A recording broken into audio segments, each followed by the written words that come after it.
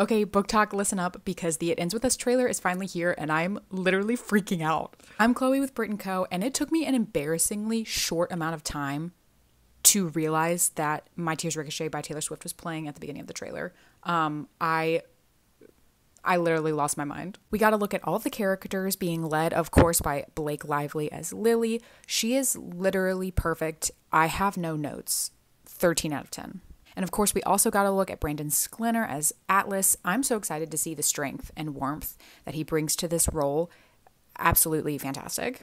And then, of course, we have Justin Baldoni as Ryle, and Justin is also directing, which we know. The movie has so many warm tones and so much texture and playing with light and dark in a really cool way. It's just beautiful to look at in and of itself. And then we also got to look at Lily Bloom's flower shop, which is one of the things I was most excited to see in the movie, how they adapted it from the book. And I don't think I could have designed a more beautiful flower shop. Oh, I'm at a loss for words. Let us know what you thought about the trailer and the use of My Tears Ricochet. I'm never going to get over that. Let us know in the comments and follow Brit+Co for all of the movie news that you need to know this year.